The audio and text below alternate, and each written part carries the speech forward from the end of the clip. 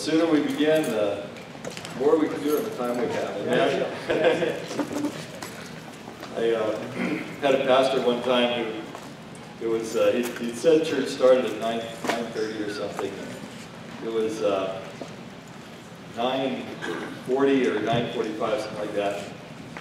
Paul and I had been there since 9:30, and we're waiting, and the service wasn't starting, And I saw him come up to his music ministry and said, well, let's wait a few more minutes before we start to let more people come in. I thought, well, why don't we just worship a little bit more? We got more time, let's just do it. Let's begin. Lord God, I thank you, Lord Jesus. I thank you that you brought us together, Lord. Brought us together to learn of you, Lord God, this incredibly important subject. Moving in the gifts of your Spirit, Lord Jesus. Lord, I pray that your Spirit, your gifts, Lord God, would just flow out of this church like water, Lord God, going out and reaching dry and parched ground, Lord Jesus. And Lord, let it begin in us. Let it begin in us, Lord, as we minister to each other, Lord. Thank you for it. In the name of Jesus. Okay, we're talking about the gifts of the Spirit. And we're talking about gifts. Let's begin by understanding that they are gifts. Gifts, okay? And what that means is it was given to you not because you deserved it, but because somebody who loved you wanted you to have it. Okay? And there's a huge difference there. You never earn a gift. I have children. Christmas was always one of the most wonderful times of the year for me, and I never got much, right?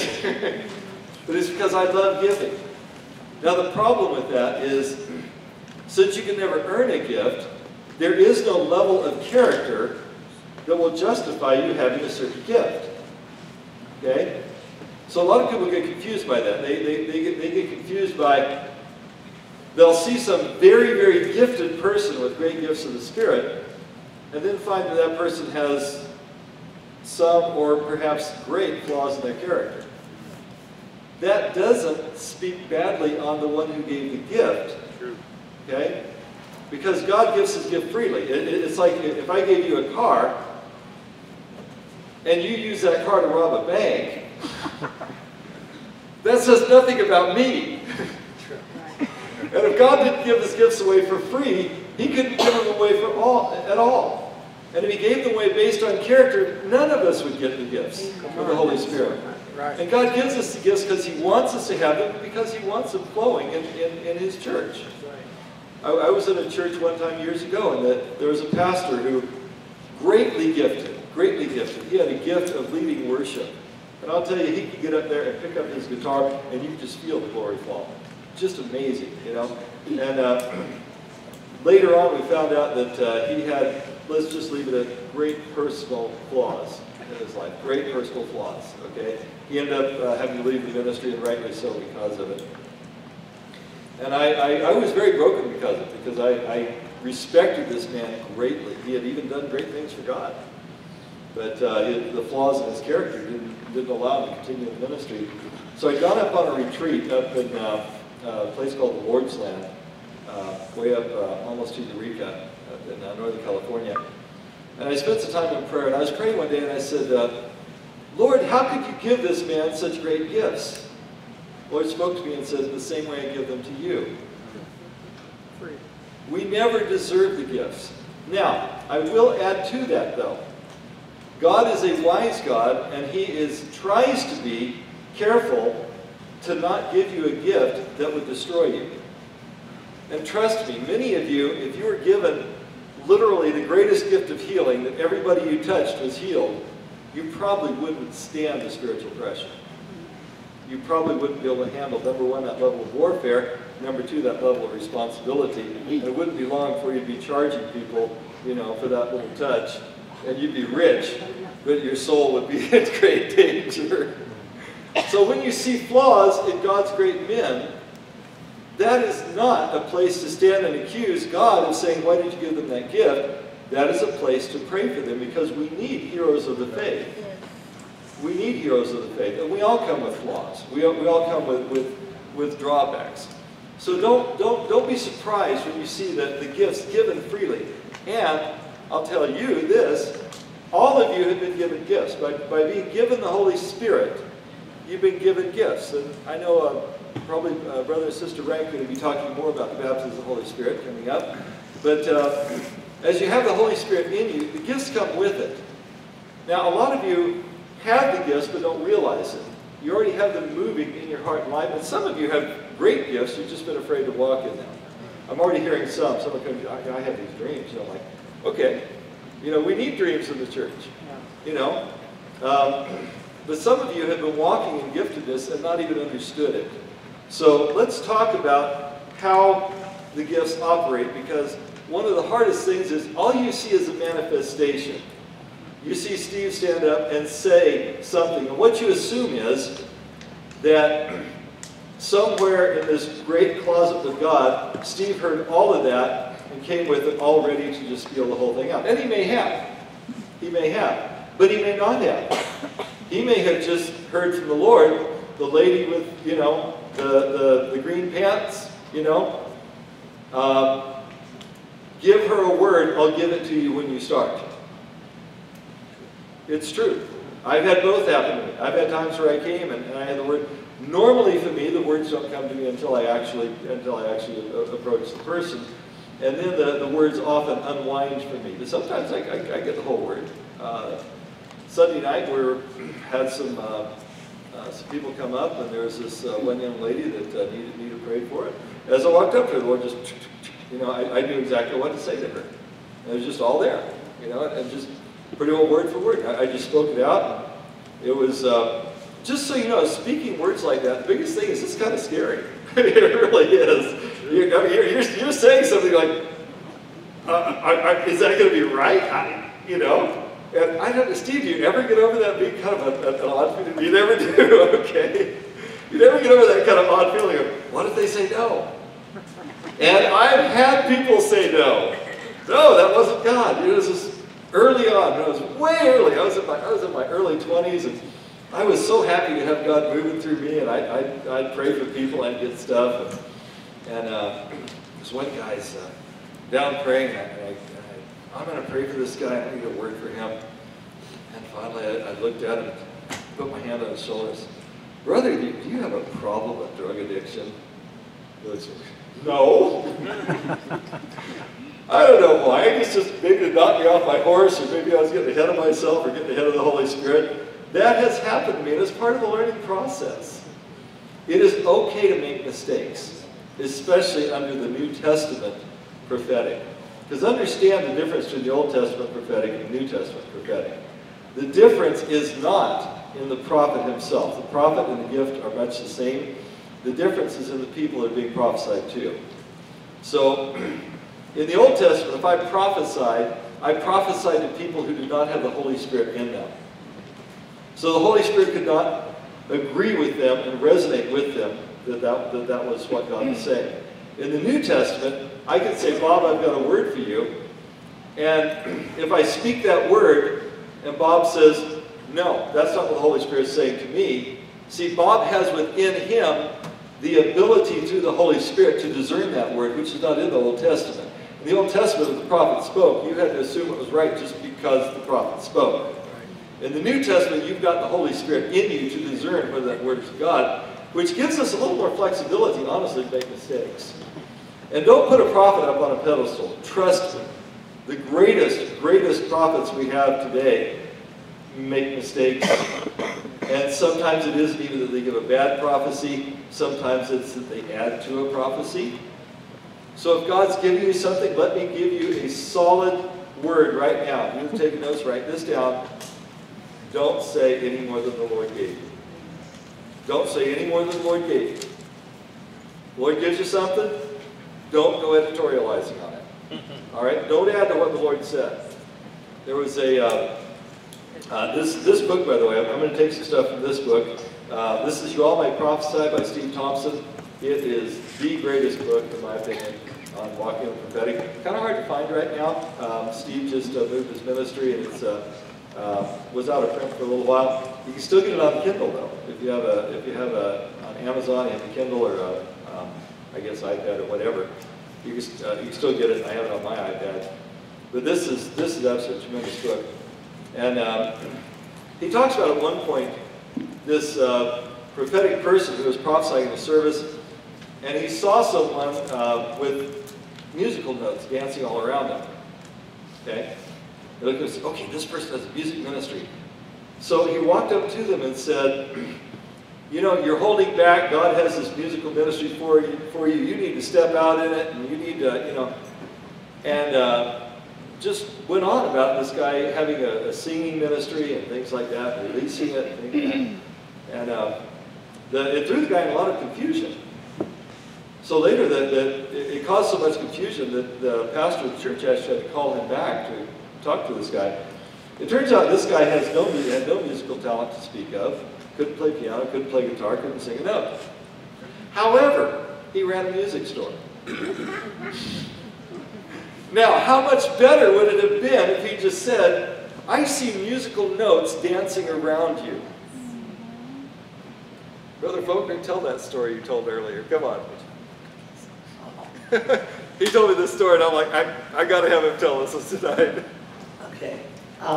Let me just take 30 seconds to reiterate. What Wes is saying is so true, folks. The gift is free.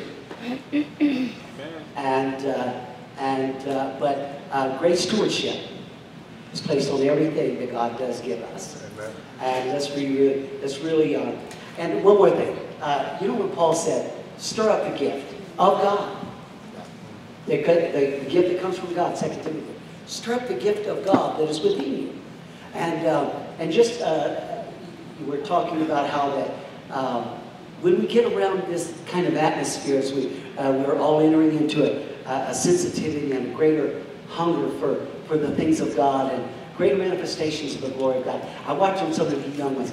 I remember what he said, and it's true. Your gift can take you where your character won't keep you. Amen. If you don't have good character, you won't sustain long in any area of ministry. Your character will sustain you. Your gifts will take you sometimes where your character won't keep you. That's why you see men who are so flawed. Their gifts just elevate them, and your gift, the Bible said, will make room for you. But your character is what will really sustain you in ministry. So keep a balance there.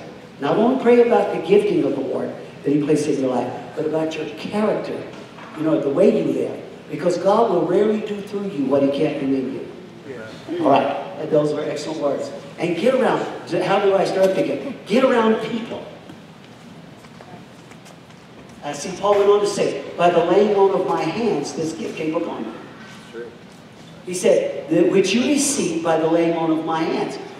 When you're around people who are prophetic, or you're around people who flow in gifts of knowledge, or the 9 gifts of the Holy Spirit, around someone that's a sensitive prayer warrior, or that's sensitive to the move of the Holy Spirit and the voice of God, you will find inherently that if you get around people like that, whatever gift is in you gets stirred up. That's one of the ways to get it stirred up. Brother Allen would, A. Allen, one of the greatest men of God that ever walked the face of the earth, he would sometimes just walk by and lay hands on the young ministers, or senior and elderly ministers, and just stop right in the middle of the sermon and lay hands on people, and just say, I let the anointing that's upon me rest upon you, the gifting that's upon me rest upon you. And there was great impartation. And they'll be teaching on this in the days to come, what impartation really is, and how that literally being around gifting, and as we're being taught and we're seeking the Lord, you're going to see greater levels of sensitivity and manifestations of the gifts of the Holy Spirit. Now, what he wanted me to share with you was a story, and I was talking to him earlier about how that when I was traveling, and I would spend all day praying and fasting, many days, and just spend all day in my room just praying and seeking God. And you get into this flow of sensitivity that can be so intense and yet leave you so vulnerable. I really say, you ask him the question, but I'm going to give you my answer. Do you ever just not get scared or momentarily shaken when God speaks something so sensitive or direct? No, I don't. My humanity is always out there.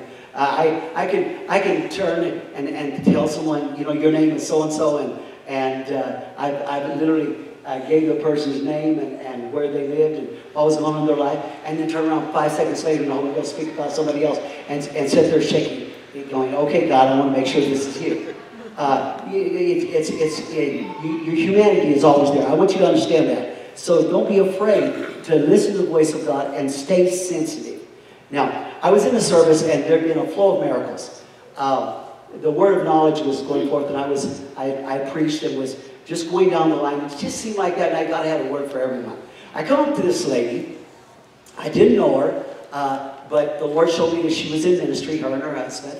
And I began to show her that her and her husband were in ministry, and she said yes. And I said, and your prayer today was, God, my husband and I have given so much for the sake of the ministry that our own family, our kids, have gone without. You know, nice clothes, we've traveled, and she said, Lord, would you provide not just through us to other people, but for my own children? Would you, could I just ask you to bless my children so they could have nice clothes to wear to school? And she was just asking, and she said, I don't want to be selfish, but at the same time, I really would appreciate some favor on my own family and our own financial need.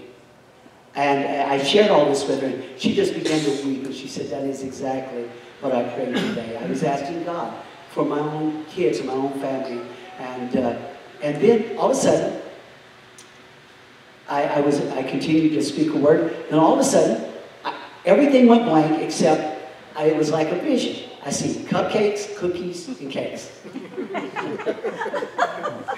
And I said, this doesn't make any sense.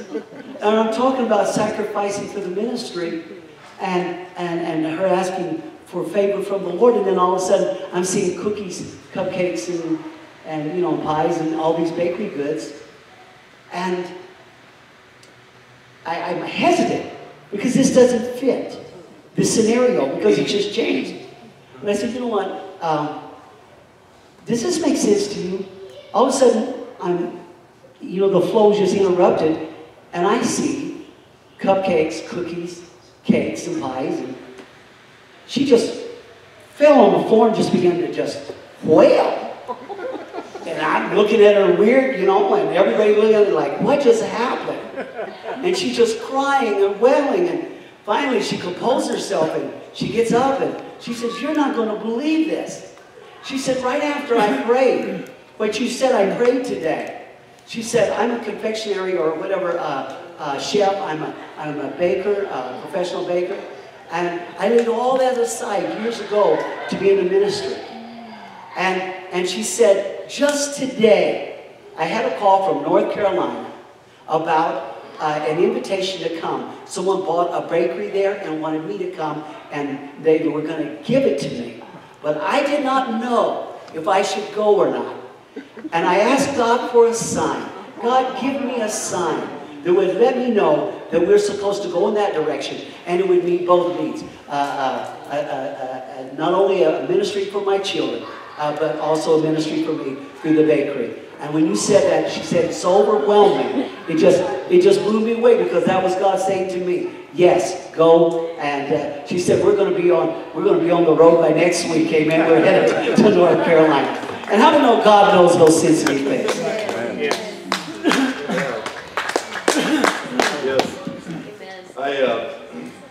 He said that, oh, that so illustrates the point I was trying to make. And the thing is, what if he had tried to add to that? What if instead of, if he'd seen, oh, desserts and this, that, and would have tried to say, you know, I think God wants to bring you to a dessert level of he's going to give you more stuff. You know, if he tried to editorialize, he just said what he saw. He just said what he saw, okay? Okay, in Revelation, we basically have, there's lower levels of revelation, and then there's higher levels of revelation. And the division usually is fairly simple. Your high levels of revelation are the ones that are undeniable, okay? God speaks in a room, everybody hears it, that's pretty undeniable. Jesus appears, that's undeniable, okay? Angels walk through the room, that's undeniable. Okay? Vision, you know, high-level visions where you're just transported out of your body and seeing things. Those things are undeniable. Now, those things happen, but even for the people at the highest levels of prophetic, normally that's somewhat rare. And for the rest of us, some of us never see that in our lives. It does not make us less spiritual or less accepted by God. Okay? It just means that for what we are called to do, we are given what we need. But what we're talking about today, far more, is what we call the lower levels of revelation, which are things that are a lot more hazy. They're a lot more indistinct. They're a lot more of a puzzle. Remember, we've talked about this a lot. That walking in the Spirit is seeking out the Easter eggs of God, seeking out the hidden things, seeking out the things that are not obvious. And that is the walk that you have. Don't think that, you know, it's necessarily going to come to you. I'm not going to say it doesn't, but rarely. This is very rarely for people. Most of the time, as you walk in the Spirit, walking in the anointing, what you're going to have is things that are just impressions. Okay? And impressions are the worst because, you know, they're very deniable. Okay? They're very deniable. They're not undeniable at all. They're easy to deny. And you have to lay hold of them. And this is where you have to become a seeker after God. You have to seek after these things. You have to say, Lord, I want these things. You have to pursue after them because they're here and they're gone. Okay? And so many times you didn't even know that they were even there. So things you're going to have is like little internal visions you see, which is what he was talking about with the cookies and cakes. He wasn't transported up to heaven and see cookies and cakes floating around. He saw it just in his spirit. And your imagination can show you things too, so it's easy to misunderstand those, isn't it? Okay? So it's easy to misunderstand those things. And some of the more, the still small voice of God, just God kind of speaking to you. Here's the problem with the still small voice of God, is he is so familiar because he is so much your friend that it's often very difficult to tell the difference between God's voice and your own thoughts. It really is, because he's so familiar. Now, I kind of, with much training, and this is a training process, and next week we're going to really kind of go heavy into the training process and the character process, because we don't want to see any of you fail. It is my prayer that many, if not all of you, or at least some, walk out of here with great giftedness that is a great asset to the body of Christ. But I don't want to see anybody fall because of lack of preparation. So we're going to talk a lot next week about the preparation and the things that you have to look for to be prepared in the Holy Spirit. But the best way to know God's voice well is to talk to him a lot. Now, that sounds obvious, but it's true. You talk to him a lot. And I don't mean just, you know, whispering a prayer as you're running from one place to another. I mean you set aside times. You have a prayer closet that you go into, a place where you get quiet and alone, and it's just you and your thoughts, and then those thoughts come in your mind and you go, wait, that didn't come from my mind, did it? That came from someplace else. I know my thoughts. That's very familiar. It is very warm to me. It's a very friendly voice. But that wasn't quite me, was it? Lord, is that you? I like to call those God nudges. I like to call those God nudges. God just nudges you a little bit. You get that sense God's speaking to me. And it doesn't always come just like, you know, like the other day I was driving down the road. And it was 7:15 in the morning. And God speaks to me, and he said, right now, look at the clock. And it was 7:15. Well, I'm telling yes, I guess it was 7:15 or 8:15. It was 15 minutes after, but it was 7:15 or 8:15. It's early in the morning for me to be out. And all of a sudden he said to me, he said, wherever this certain person is right now, in traffic, wherever they are, they're headed to somewhere, give them an offering to assist them for that journey. But they're on the road at this very minute, going somewhere, and they need finances for that, for that ministry area. Well, that's like, okay, God, I know that's you. I mean, that's so clear, the time, the setting, the whatever. But that little gentle nudge that says, pray for Bob right now as I'm going down the road. Just, Bob comes for me and pray for Bob.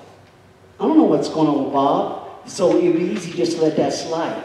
But those little God nudges, the more sensitive. And one more thing, the more you respond, when you hear it and know it's God, the more He speaks and the more responsive you are to it.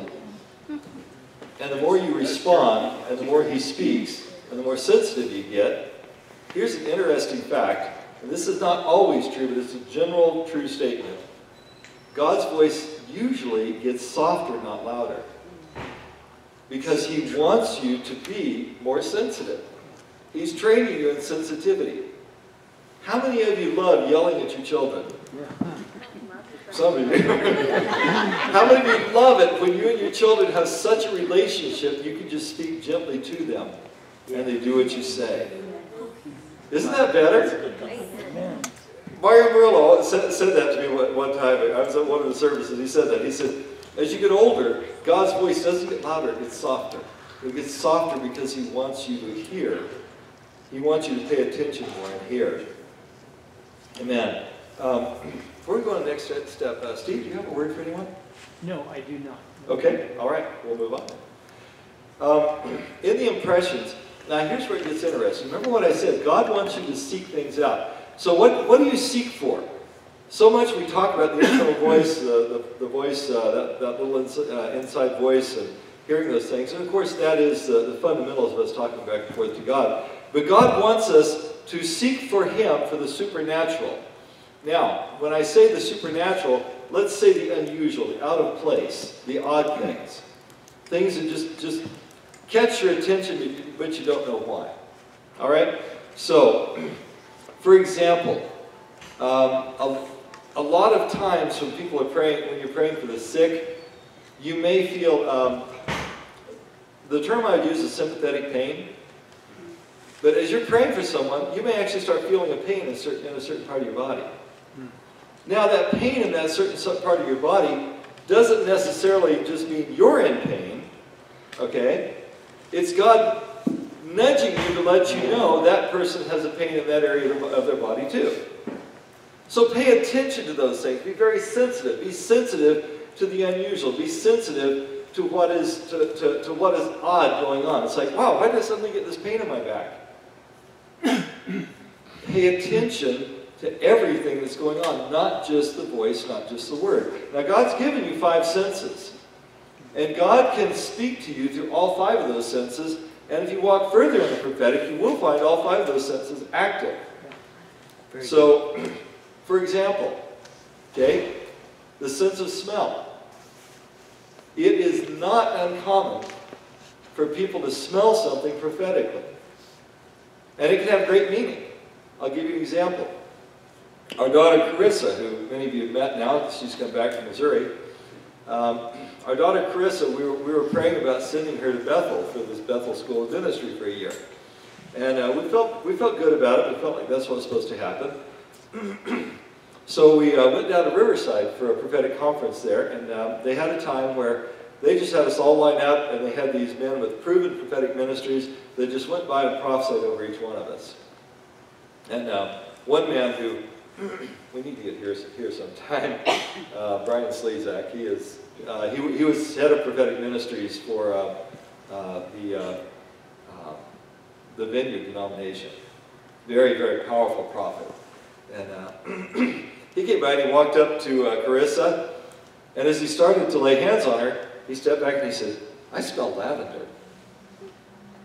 And is any of you wearing lavender perfume? No, wasn't me. Wasn't my daughter. It wasn't Paula. There's no lavender. None of the rest of us smelled lavender. Now, just so you know, think about it. If you walked up to somebody and they smelled like lavender, what would you think? Oh, they're wearing lavender cologne. But he was tuned to everything going on. He said, and all he did was speak it out. He said, I smell lavender. And if she would have said, I'm wearing lavender cologne, okay, he would have moved on, right? It's okay to do that. We don't have to walk up to every situation and say, thus saith the Lord. In fact, it's much better if we never say, thus saith the Lord. It's much better if we just say, I have this impression. I smell this, something like, you know. It's much better if we say that, because then we're not casting this, we're not blaming God for our mistakes, okay?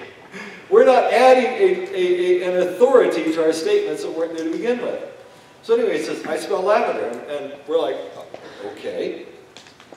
All right. I don't know what that means. Anybody know what that means? Nobody knew what that means.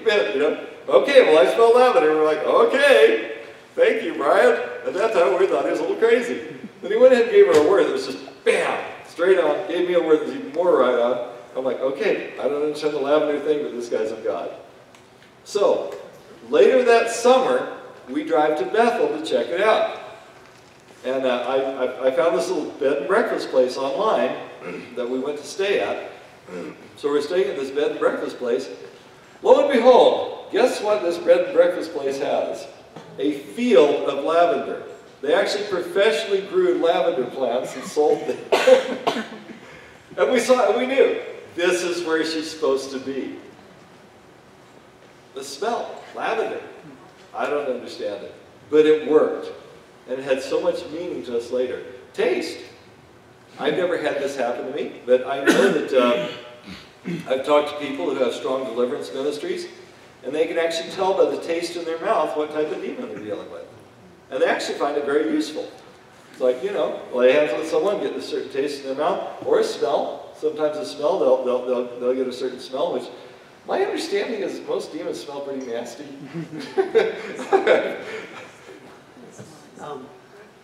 You know, it's funny that you would say that.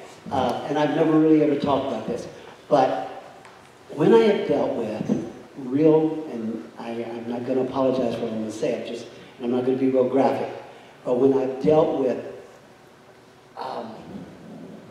demonically possessed sexual predators, every time I've ever prayed, and that was, and God revealed that to me immediately, an odor, a tremendous nauseating odor. I don't know if it was on them or it was just something that but probably 5 times in my life, and every single time that the Lord showed me that and I dealt with it and was dealing with that demonic power, there was that strong, just ugly, I can't even describe it, nauseous odor. But I've never even talked about that before, but that's, yeah. I wish I had that more. I mean, it sounds like a nice indicator. That and now when you smell that smell, it's like, I know what that is. So, just be sensitive to those things. Be sensitive to the internal visions.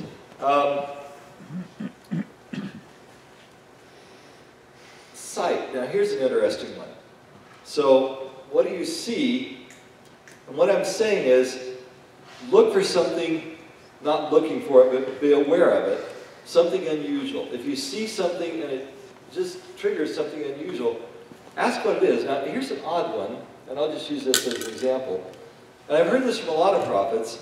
If you see a lot of prophets have had this happen to them, that they'll see someone and they'll think, man, that looks just like my Uncle Bob. You know, that looks just like my nephew. That guy looks just like. It is not uncommon, in fact it's very common, for that recognition to trigger an event that God is showing you that that person has some characteristic in common with that other person. Okay? So, so here's what you do. There's no point in just going up saying, hey, I think you look like, you know, my Uncle Bob, okay? But start asking the Lord. It's like, Lord, are you trying to show me something? You know, are you trying to show me something? And many times they'll say, oh, you know, you'll realize, okay, my Uncle Bob had this and this and this problem in his life, and ding, you know, Holy Spirit says, that's it. And you'll be able to go up to that person and say, you know, are you having a struggle with this, this, this, and this? That is actually so common that I was surprised when I actually started reading about it. And I don't know if that's happened to me. So there's been times where I had it happen. The interesting thing is, then later they'll look at that same person and say, well, that guy didn't look like my Uncle Bob at all. What was I thinking? There's no comparison. So if you see something unusual, Steve Thompson tells about a time he saw a woman's hands were white.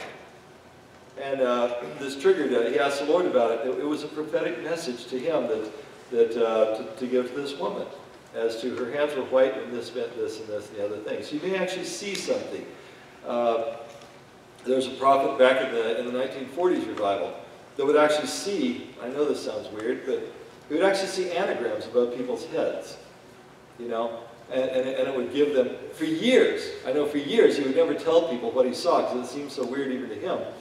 But one of the examples he gave, he saw a dog and an alligator, and the alligator bit off this dog's tail. And it turns out, and through this, Lord, what are you trying to show me? It turns out the guy's name was Bit-Off. That was his last name. So he called this guy out by name. Bit-Off. You see it, you know? So sight may play a role in what you touch. Touch, when you touch something, sometimes just a very simple fact of touching something will trigger, you know, just a sense. And you get that spiritual sense, and just stop and say, Lord, what are you trying to show me?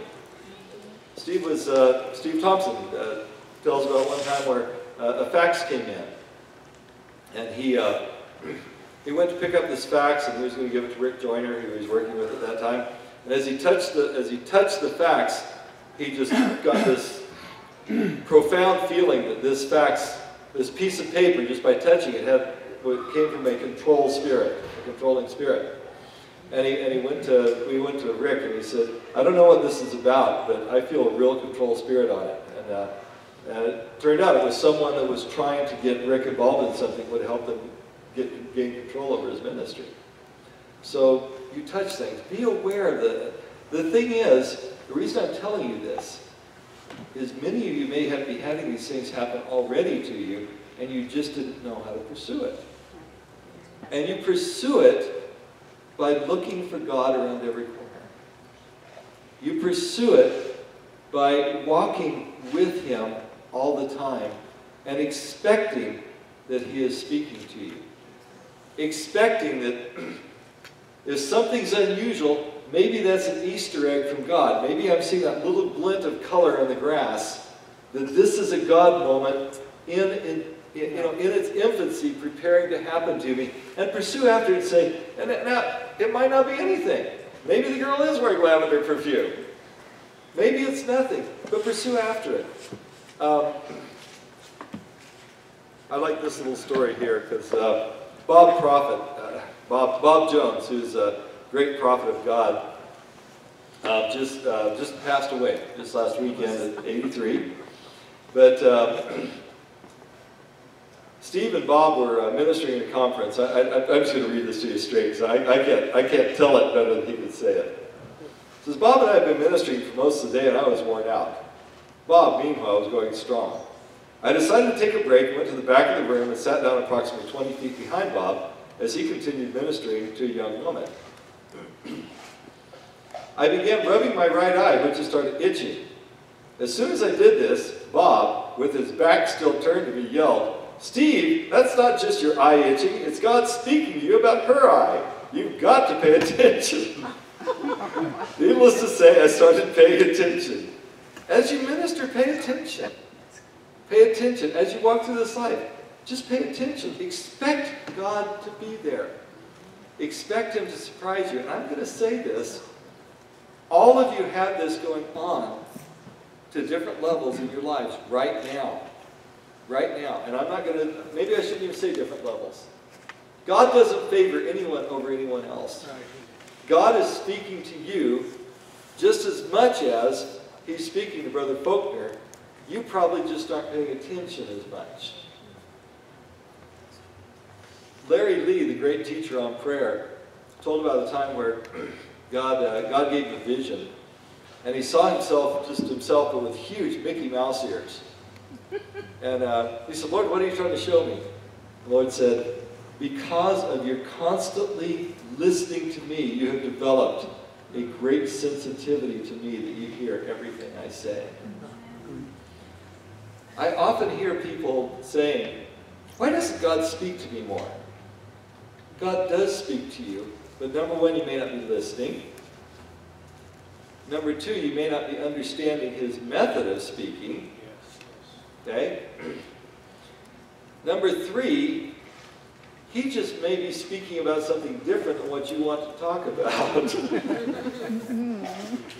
And that's okay. Stand back sometimes and say, Lord, what do you want to talk to me about? You're sitting there going, oh Lord, you know, my finances, my this, my that. He may be talking quite loudly about something else. And because that's all you want to hear about, you're not hearing what he's saying. I don't know how many times I've had some major thing going on in my life, and I'm like, oh Lord, I need an answer on this, an answer on that. And the Lord's telling me something like, you know, go over and do something for, you know, my neighbor next to me and in the next room over or something like that. Or just speaking to me about something else, you know. And I'm like, Lord. And, you know, one time I sat down and there were some things I really needed answers for. At least I thought I really needed answers for. Notice the I thought there. I thought I really needed answers. And God spoke to me about something completely unrelated, all the things going on. And I sat down and I realized, I am hearing God just fine. The channel is open. He's just not talking about what I want to hear. Maybe I need to change my questions rather than his answers. Okay? You know, there's that scripture in the Bible that says, you know, that God will give you the desires of your heart. I'm not sure if that means God's going to give you the stuff you desire or if he's going to give you the right desires. And actually, you're better off if he gives you the right desires than if he gives you the stuff you're wanting right now. One time I was sitting watching TV and God was dealing with me not to watch so much TV. And the Lord kind of gave me this little vision of this soldier going into battle. He's got his rifle and he's got his bayonet and he's got his little hat on and stuff. He's got this huge TV strapped to his back. And God says, there's some things you really don't need to take where you need to go. It's okay to put this stuff aside. Amen. So, I know as far as touch goes, I'm kind of a touchy person, so when I'm praying for people, if I have physical contact, I tend to get more revelation. Now, that does not mean that you always have to have that touch, because I know there was one minister that I was a great healing evangelist, and he said there just came a time where God just spoke to him. You don't need to touch people anymore to get this revelation. But up to that point, he did. And I do. Okay? I need to touch people. When I touch them, bam. Jesus said the woman who had the flow of blood, she touched his garment. And when she touched his garment, Jesus felt, you know, the power go out of him, and she was healed. Okay, God speaks to us in odd and unusual ways. I want to encourage you to listen very closely to what he says. If at all possible, write it down. Okay? It's good to keep pen and paper with you. Write stuff down. And be careful of the wording he uses. I know people disagree with me on this, but I have found times where God worded things in such a way that I took it one way, and later when I went back over it, it was not what he said. Or he said it in such a way that I misunderstood it. Now, people say, oh no, God will always let you know exactly what he's doing, and there'll be no questions. Like, not my experience. I can only speak for myself. I know years ago I went up to San Francisco, and I was going to be a street missionary, and I was for 5 years. So I was going to go up and preach on the streets of San Francisco, which, by the way, is a really scary place to minister, just so you know. There's some really weird people there. We decided to go to the weirdest places. It's like, if you're going to minister in San Francisco, you got to be right down there with, you know. First night I was there, some big, huge, about 6'6" black man with huge bushy hair on his chest, came stomping by in a full Christian Dior dress and high heels. I'm like, oh, Tony, I'm not Kansas. And I did grow up in Kansas, so I can truly say that.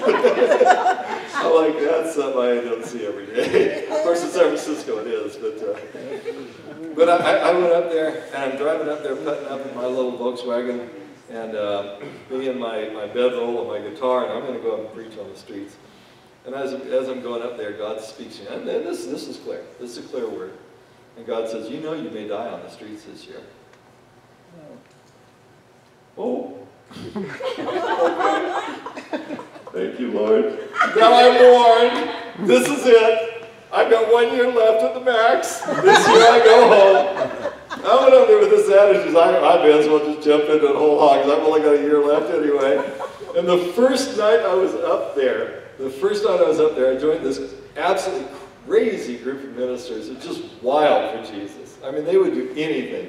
I mean, they had the old, pointing the gun at their head and click, and the gun misfires and this kind of stuff. They had all those stories, And we're meeting for the first time I was there, and the leader of the group gets up and he says, I feel God's told me a special thing. He said, one of us is going to die for the Lord this year. That's me. And he said, and we're going to have a special communion, and we're going to have communion to celebrate our death for the Lord. And I'm like, oh, I'll never get married, I'll never have children. Okay, Lord, this is what I came here for. And someone did die that year, and it was him. And he did. He died that year. He died in the ministry. And it wasn't me, and I went back and I'm like, Lord, the anniversary of that date comes by, and I'm like, I'm still here. What happened? And I went back and I thought, because it was so clear to put in my mind, oh, he said, you may die this year. The word may is a really important word when it comes to dying, and I hope you know. You may die this year.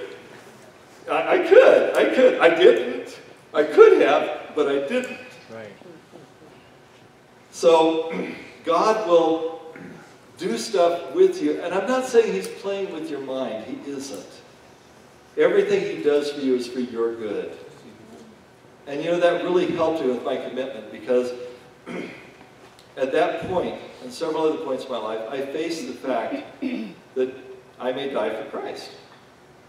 And if I do, I'm ready. I'm ready. I faced that possibility.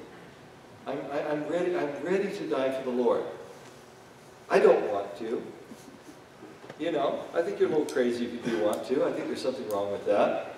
But I know that I am ready to make that commitment if that's what happens. So, yeah. I pray this isn't an interruption. As you were talking about touch, taste, any one of their senses, write this down. This is a really healthy as a principle. It's one that I find, the Bible says through prophecy, it causes you to fight a good warfare. If you're in a battle, most of the time when you're ministering to someone, they're in some kind of a struggle, a battle, trying to overcome something. And your word is the thing that helps them get through or over in that situation. It helps them overcome that setting. And that's why he said to Timothy, Paul, and he said, through the prophecies that are over you, it helps you fight a good warfare. Here's the key. You're talking about the senses, touch, taste, all of them. Any senses, feel, sight. Write down W, leave a space, I, N. When. What I notice. What I am perceptive to is the winning edge. In any battle, that prophecy has the ability to help someone overcome, get through a struggle. What? W, I, notice. When? W-I-N. And I use that acronym all the time in my mind. The winning edge for you and I is always what, through the Holy Spirit, God uses our senses to to hear, to see, to feel, to taste, to touch. It is the cutting-edge difference that when comes when you walk into a service and everybody else walks in and they're not sensitive to any of the areas that God's dealing with you or can deal with you in your human feature. There's people that really are prayed up that will walk into the building and see all kinds of things nobody else sees. It's what they notice. They walk in and realize, like Kathy was saying something to me today about, she was in prayer about something about before this battle ever got off the ground, how the enemy would like to stop the flow of what God's doing in our church. That she was already praying ahead of the curve, or ahead of that attack, to subdue that and speaking against it before it ever happened. So what I notice is important. What I notice when you come into service, your senses will get keener and keener. You walk into service. Some folks walk in and all they see is the music wasn't real good this morning, or it was really good. That's in the natural. But some people don't see the reason everything was chaotic was because there's spiritual realms in warfare already trying to hinder and stop what God wants to do in that service. If He can get you confused or hindered, and have you ever just stopped on the way to church and you and your wife are in a heated dialogue for no reason? It makes no sense. You feel like somebody just pulled the trigger on that situation, and then all of a sudden you stop and realize, it was just trying to mess us up, so that by the time we get to church, we'll be so out of focus. I can be on the way to church and my phone will ring, and someone with a problem that has nothing to do with our church or our setting. And I don't know. This is just to get my mind off the anointing of what God wants to do. Now, if I didn't have that sense, what I noticed, I can lose the capacity of what God wants to at least do through me in that service today. There's times I'll walk into church and I'll walk through here realizing I need to break some strongholds before this service ever starts. There's something mounting in the spirit against what God wants to do here today, and I want there to be an open flow. Sometimes I'll be praying right in the middle of worship and breaking things because I'm sensing and feeling that something is going on. And I see some of you doing the same. That's God speaking to you, but more importantly, it's you noticing. What I am sensitive to notice will give you the winning edge. And I want to just talk about that principle. Write it down. W-I-N. Win. What I notice. Here's the next one. Same acronym. When I notice. We were talking about. Not only what I notice, but when I notice it. Sometimes if we, that Holy Spirit night, that God's speaking to us, and we walk into a service and you feel that problem, pray right now. Breakthrough. You can seize a victory and capture a victory right now in the spirit realm. Right now. And I all of a sudden somebody will walk over to me and say, the air conditioner's on, this is not happening. The sound's too loud. And I can get caught up in things and lose the whole, not only the volume of what God is saying, I can become vulnerable and get caught up, and then halfway through the service, all of a sudden I remember, oh my goodness, you dealt with me to pray about this. And when I noticed it, I should have immediately just sealed everything off and just go right to prayer right then.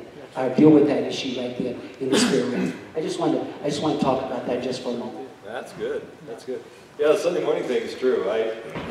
Paul and I finally we so recognized how we'd start getting in a fight on Sunday morning. And we just have now, look, this can wait till after Sunday morning service. And strangely, after Sunday morning service, it didn't seem to matter them. It wasn't that big of a deal.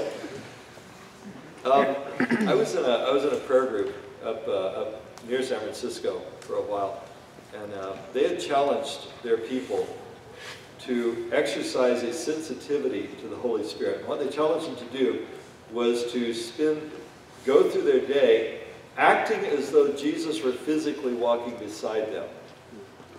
Which of course is true, actually. It is true. You just don't think about it. And they actually would have, conversations with the Lord. It's like, Lord, you want Jeffy peanut butter or Skippy or whatever. At that point, and a little bit on the silly side, but to raise their awareness of the Holy Spirit. And what I want to challenge you to do is to try to be very sensitive, you know, especially this week, to the Holy Spirit. What's the Holy Spirit saying to you? Is anything, anytime you see anything unusual, act as though the Lord is right beside you all the time, because He is. Because He is, so act that way, what is real. Okay?